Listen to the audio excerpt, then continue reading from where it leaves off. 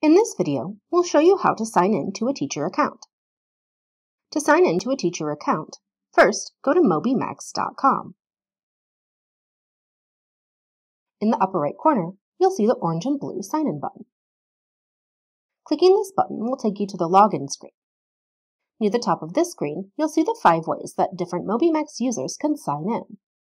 To sign in as a teacher, click on the As a Teacher tab.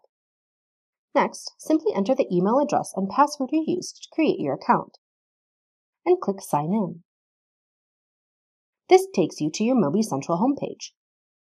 Across the top, you'll see the Differentiated Learning tab, which takes you to our adaptive learning options, the Quick Checker tab, which will bring you to our quick assessments for pinpointing missing skills, and the Interactive Class tab, which will allow you to use and create engaging content to keep your class interested and involved.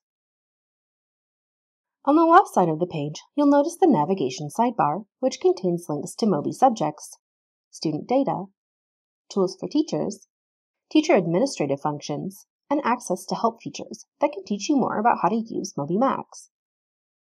To sign out of your account, just click the More button in the top right and click Log Out.